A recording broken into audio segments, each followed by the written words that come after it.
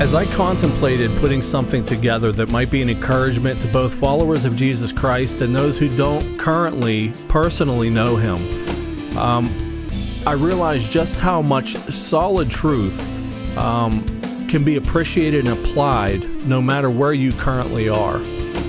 We simply put one foot in front of the other. We take one step at a time. None of us have arrived, and some of us may be heading in the wrong direction altogether. But one thing I do know, as a matter of fact, is that God loves you wherever you may be at this very moment. And He has gone to extreme lengths to demonstrate that. In 1 John 4, 7 through 10, we read that one evidence that we love God, one evidence that we have both received and seen and experienced His love is whether or not we love others.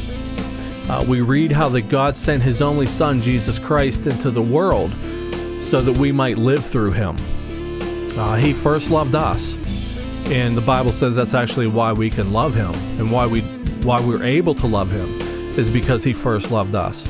We can see in both 1 John and again in Romans 5:8 that His love for us was not initiated by us, but by Him.